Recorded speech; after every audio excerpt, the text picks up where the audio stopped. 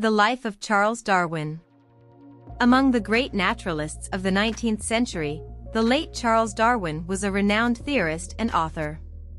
His theories and ideas helped shape our understanding of how species evolve and the evolution of our planet. Throughout his career, he made a wide range of contributions to the study of evolution and natural selection. His theory of the origin of species and his writings on evolution were a massive success, gaining wide popularity. Born in Shropshire, England, in 1809, Charles Darwin was the son of a well-to-do surgeon and a doctor. When he was 16, he enrolled in Edinburgh University in Scotland. He later claimed he learned little at the institution.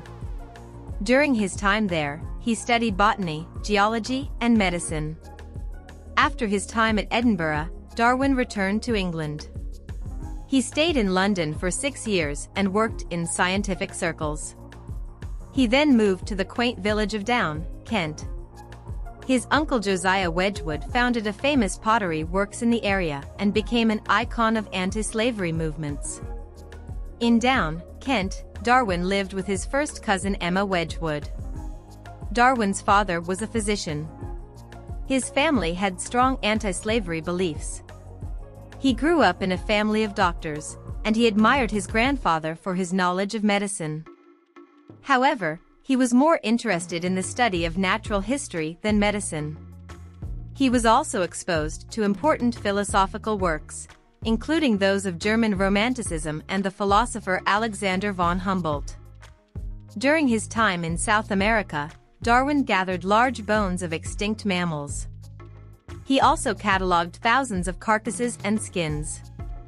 He also spotted bands of oyster shells running through rocks on the Cape Verde Islands.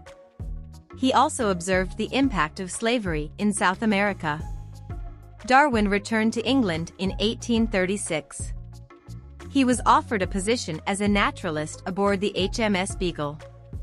The Beagle sailed around the world, visiting various locations in Africa, Australia, and South America.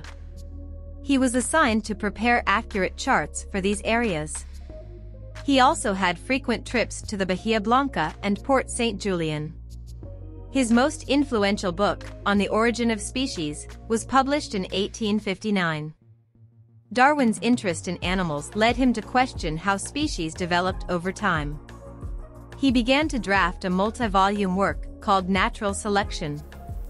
While he continued to write books on plants, he also published a series of books on the behavior of insects and earthworms.